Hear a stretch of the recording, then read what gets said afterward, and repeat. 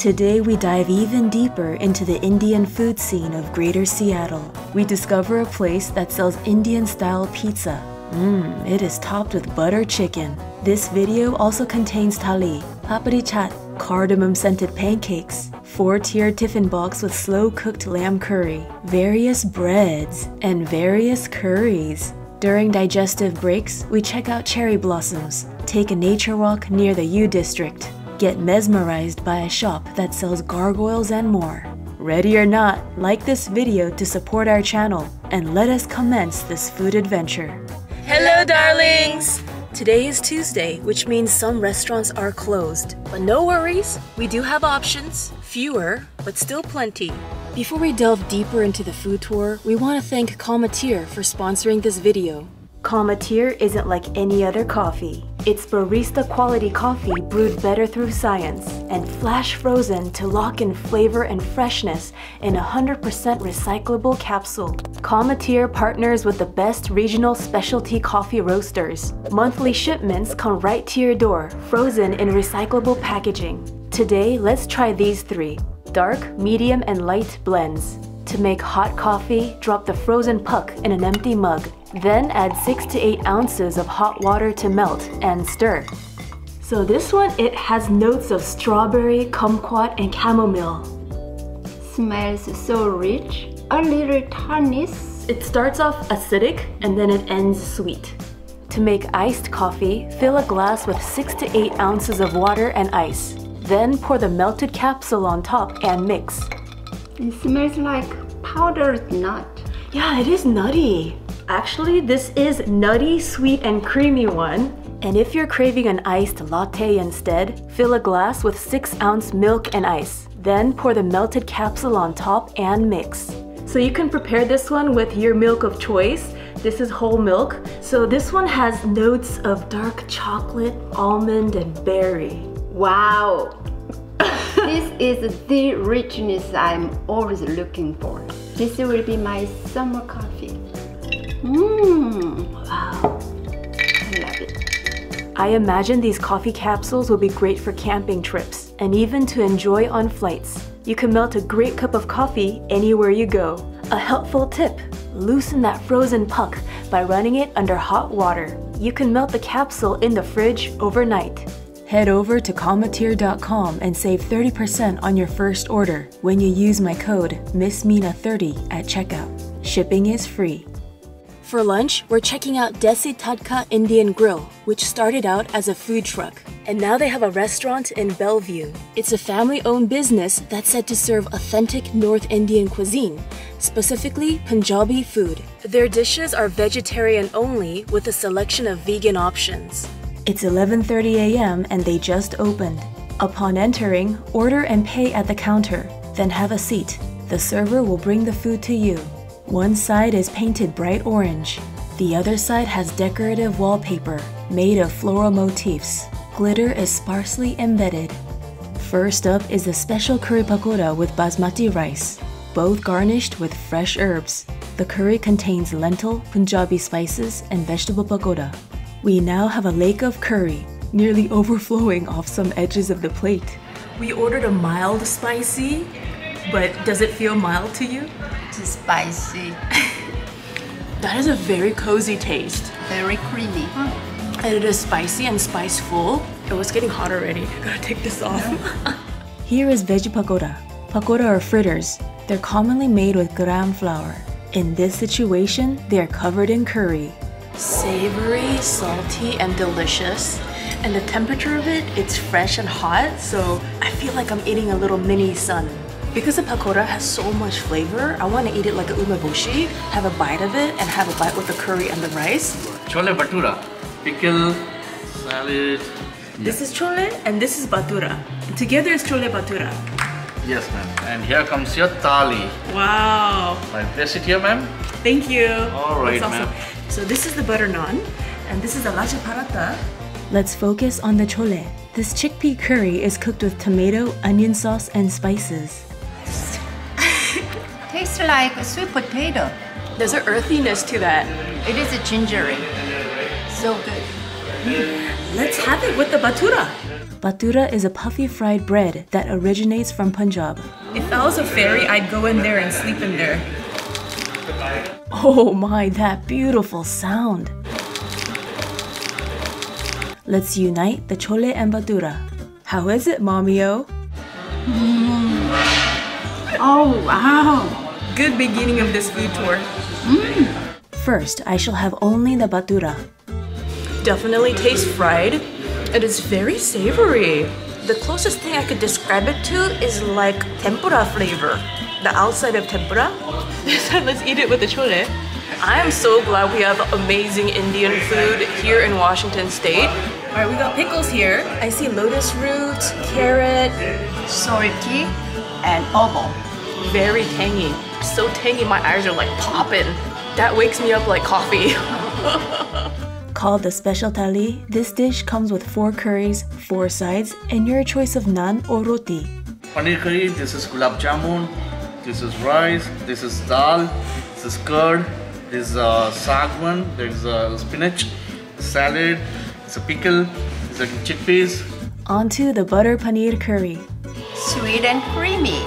Not spicy. The paneer, the texture, think of it as like a firm tofu texture. These 2 curries may look similar due to their color. The sarusong kasag has a thicker texture and is made of mustard greens and some spinach. Creamy and salty. Ooh, spicy too. It kicks in. The dal makhani has whole black lentils, kidney beans, and butter. The mustard green curry is much spicier than the dal makhani. Let's tone down the flames with their house-made yogurt.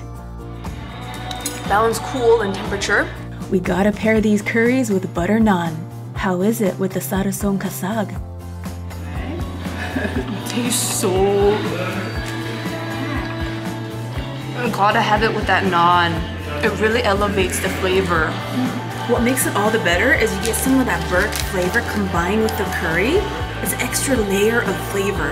These guys look similar, but this is a lacha paratha. And this one also got some burnt action going on. Naan with the Kabuli chana, which is white chickpea, also known as garbanzo beans. Wow. Shall we pair it with the rice? Sweet. Which of these 4 are your favorite curry? That one, the sweet and creamy. Because it's sweet. No, this is sweet too. It's a sweeter. This is my favorite. Of these 3 breads, the bhatura is my favorite. This one tastes so good alone and with the curry. If you guys come here and order the exact same thing we got, I recommend you start eating the curry pakora first. Because after you eat all these other curries, that one tastes mild in comparison. For dessert, we have the kheer, which is made with basmati rice, milk, and sugar. Very cardamom-y. Because this one has like a floral feeling, I want to put it in the category of like a fairy food. Something that fairies would like. Gulab jamun, we meet again. This fried ball of dough is a milk-based dessert, soaked in syrup flavored with rose water. On a scale from 1 to 10, how sweet is it? 9. We'll definitely need a coffee or tea with that. That was delicious, and we agree, it's a good price. Price varies on many things. First off, at a restaurant, like the cost of ingredients, rental price of that space. And this area is, I don't think it's cheap because it's Bellevue. This restaurant is next to a Bellevue Square, which has a shopping mall, movie theaters, and lots of restaurants. On weekends, parking gets so competitive around this area. There's like traffic to get into the parking garages, and there's like major traffic within the parking garages. I'm just letting you guys know this because, you know, part of food and travel, you need to think about logistics. And the service here, the customer service is awesome. They're very friendly. Let's drive over Lake Washington. There's something special I want to show you. Something very seasonal. The cherry blossoms at the UW Quad, paired with the Gothic architecture, makes it all the more beautiful. From the brick pathways and triangular green lawns, flower admirers everywhere. Come for the cherry blossoms, stay for the people watching.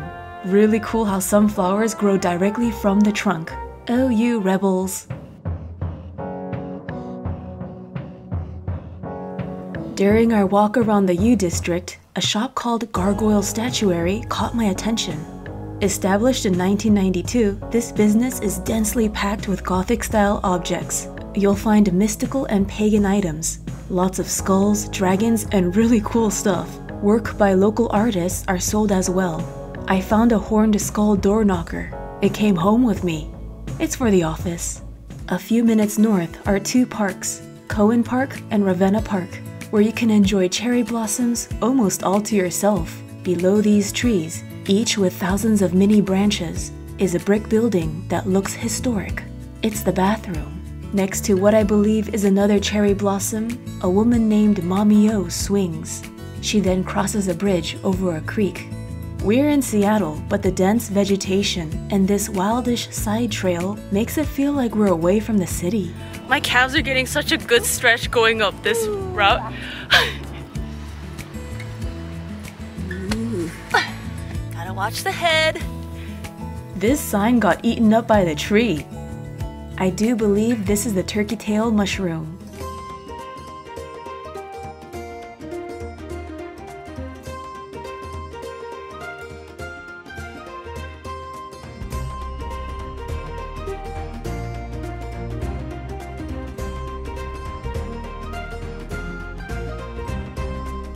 It's dinner time! This next restaurant serves contemporary Indian cuisine and is woman-owned. The chef was born and raised in India, specifically Uttar Pradesh. The chef also has another restaurant called Misha 127. That one we haven't been to yet, but we'd love to. We shall sit in the back room, near the open kitchen. The counter is tiled with an eye-popping floral pattern. There's outdoor seating if you don't mind vehicular sounds. Black plate, black napkin, and golden utensils. And if you flip it, you could use them as chopsticks. That's how slim they are. We begin with a complimentary dish, green pea soup with mini goat cheese kulcha, dip, and sip. It's really good. Really good. It comes in the double-lined glass cup. It's like a puffy, dry bread. Teeny. We're gonna dip. It's a soup, so it's warm. That first bite though is the best because you have that little piece of bread and then the goat cheese on the top. As much as I'm craving a cocktail, tonight I'm ordering a non-alcoholic drink, the Yam Shake. It's got mango, milk, and honey, as pistachio bits and dried rose petals embellish the surface. Ooh, you know that reminds me of milkis, the Korean drink. I love those flower petals. It adds more texture. Ooh, that is refreshing. It feels a little carbonated. Okay, this is the ice cream floating on the top. You can mix it all up and drink it, or you could drink it first and then have the ice cream. Papadi chaat is a vegetarian dish made of masala potatoes, mung sprouts, and tamarind chutney. The yellow topping that kind of looks like cheese is sev. This vibrant presentation inspires me. I've extracted its colors and made a gouache painting using this palette. I'll post the finished painting on my arts and crafts Instagram @creativechillout. The pomegranate seeds are lined up like buttons, while the plate looks like a flower with 100 petals. It is so heavy, a pound. A pound? No Yeah. way! Yeah. The bottom layer is firm and crunchy. It's a refreshing dish. It's lightly tangy. It tastes very light and mild compared to everything else we ate today. We're almost done, and I'm starting to feel some spiciness, and there is a light sweetness. Here comes the 4-tiered tiffin box. The penthouse contains kusha mangsho, a slow-cooked Bengali-style lamb curry. This one's topped with fried and salted potatoes. Next is the house dal, specifically black lentils, pulao, basmati rice, pickles, and salad. Part of tonight's culinary orchestra includes cheese gulcha with tomato chutney. Gulcha is fermented stuffed flatbread. This variation is filled with chili flakes and cheese. Wow, it's good. First, I'm gonna have it without the sauce. It's kind of like an inverted pizza. So spicy for me. And it is spicy because of those chili flakes. I'm starting to cry. I'm starting to get lightheaded as well. My hearing is getting funny. The plate base is so smooth, it moves like a turntable. Buttery. The kusha mangsho contains caramelized onion, tomato, garlic, and ginger. It tastes hearty, It's something that I definitely would crave on like a cold winter night. Delicious tea. Delicious tea? Delightful. The lamb curry is far less spicy compared to the chili kulcha. The black lentil curry also has mung beans and red beans. That one, it has a deeper flavor. It's a little bit more earthy compared to the lamb curry. So we have raw red onion. And then these cute little guys, they are sprouted mung bean. We tried the pickled tomato, garlic, and ginger. Warning, extremely strong flavors, so enjoy a little at a time. Otherwise, your taste buds might get shocked. When you first look at the salad, it looks a little modest. However, there's a lot of flavors going on. Very, very special salad. Which of these two do you like more? I prefer the black lentil curry, though I think more people will probably prefer the lamb curry. I like both, but this dal is kind of different from other dal. We just grew another stomach for dessert. The malpua rabri sounds so good. These cardamom fried pancakes sit in milk pudding. Has similar aesthetics to the almond shake I had earlier, thanks to the dried rose petals and pistachio. It's so buttery. It's so good. I might be dreaming about that tonight. I can taste evaporated milk. The interior is awesome. It's like super soaked in flavor. It's like a sponge. The edges are a little bit more tougher. It is quite sweet. If we ate this on a totally clean palate, if this is the first thing we ate, I think we would really feel the sweetness. I can eat it as breakfast. 3 days later, and 18 miles away, we try Indian-style pizza in Everett. It has a fancy blue side with tufted chairs and a cozy casual brown side with booths. For the Indian buffet, head straight to the back. For the dessert lovers, I'm told that this is a type of gulab jamun. Today, Mommy O and I shall focus on pizza. Oh wow, there's like 15 types of Indian pizza. There are non-Indian pizza options as well. You can choose the sauce and type of crust. Hello to the butter chicken pizza. We chose the white sauce, which is made with cream, yogurt, and spices. It's got some green peppers and onion too. Cheese bubbles hug the crust. What's the size? Large. A large pizza is traditionally 14 inches, but a large pizza here is 16 inches. So you get an extra large pizza for the price of a large. Not sure if this deal will change in the future, but for now, it's a pretty good deal. The best pizza I ever had. I can eat it every day for lunch. Wow. I was thinking this might be a very heavy pizza and like really currylicious, but actually it's like a good balance of curry. You know, some pizzas are very greasy. This one is like a good balance. Chicken is so tender. So. The second slice tasted stronger of curry. Just like, for example, a pepperoni pizza. Every other bite, you get more or less pepperoni. Here, you get more or less curry for every other bite. And some bites have more cilantro. By the way, I love their open sign. It's so hyper. After lunch, we went home and I edited this video. Hope you enjoyed part 3 of the Indian food tour series. Stay tuned for more food tours, local and abroad. Remember to subscribe and hit that notification bell. For food and travel in Korea, check out my other channel, Sweet and Tasty TV. Toodles, my noodles. There are so many Indian restaurants, and as usual, I did hours of research, studied menus, read reviews across different platforms, wrote notes, coming up with an itinerary, mix and matching, figuring out what's the best combo. It started to feel like an academic process. Remember, there is no such thing as a perfect restaurant or a perfect itinerary, and our experiences can be subjective from one day to the next. You can plan and hope for the best possible result, but you can't control the external forces. And sometimes you can't even control yourself or your mood. It's just things happen the way they are. So, whoa, it's zoomed in my face. Okay, this is the paratha. When you blow some air in through your throat, oh, it's even better. Do you know what I mean, Mom, when I say that? Yeah. It doesn't have a really nice, like, aroma inside your throat.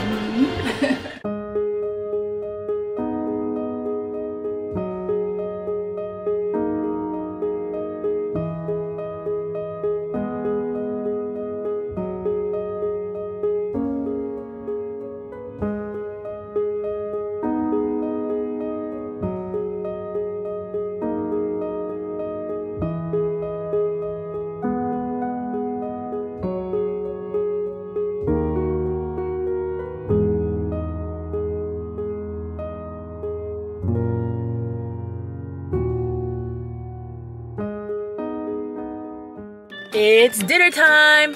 This next restaurant serves contemporary Indian cuisine. If we're leisurely dining, not filming, then I would definitely go sit in the first room with the curtains. It's more moody. The cup makes the presentation all the better, as the triangular parts glisten from whichever angle you observe. Thanks again to Calmateer for sponsoring this video. Head over to calmateer.com and save 30% on your first order when you use my code MissMina30 at checkout. Shipping is free. 출래 먹고 출래. Chule means wants to dance in Korean. After chole, I will dance. There is a dance at the end of this video. Oh yeah.